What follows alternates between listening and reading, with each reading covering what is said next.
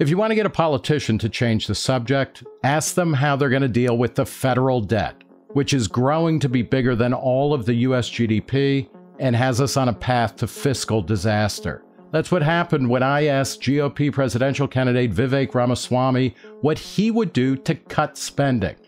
He said he'd focus instead on supercharging the economy so that we can grow our way out of it. It's as though we've forgotten that's an option. And all of those projections that say we're going to run out of money assume, fairly enough, I guess, the current GDP growth rate. And if you extrapolate that out, yes, we're going bust, financially and fiscally speaking. It doesn't have to be that way. Our government has been on an economic bender for this entire century. And in 2023, the national debt held by the public will be roughly equal to our gross domestic product. And the debt is projected to get bigger and bigger over the coming years. We already know the boomer response to questions about cutting spending, especially entitlements. And I won't cut a single bit of Medicare or Social Security. Under no circumstances should Republicans vote to cut a single penny from Medicare or Social Security. So what happens when you bring up cutting spending to Vivek Ramaswamy? He starts talking about unleashing economic growth, so guess what? We don't really have to tackle the major drivers of debt and deficits. We've grown at more than 4+% GDP growth for most of our national history.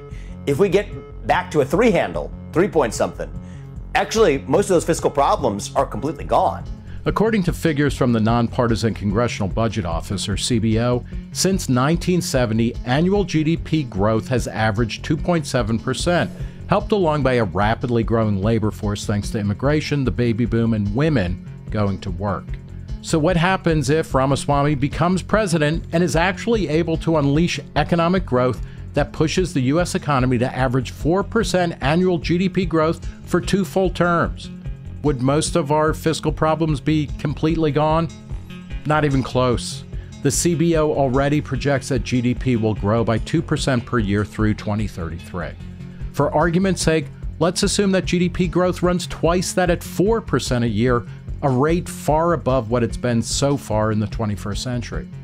In a recent report, the CBO estimated that for every 1.2 percentage points that GDP exceeds its projected level for 2033, the deficit would be $51 billion smaller. By that measure, if GDP growth ran 4% instead of 2% over those 8 years, the projected deficit in 2033 of $1.4 trillion would be cut almost in half to about $700 billion.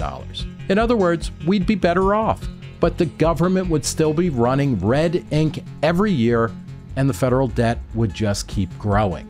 We can't let Ramaswamy or anyone running for president duck questions about cutting spending. These guys want to steer clear of the third rail of American politics, Social Security and Medicare entitlements. But we have to make them grab it fully with both hands.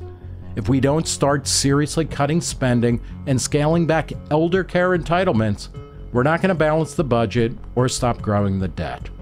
And our nation's economy is headed for disaster.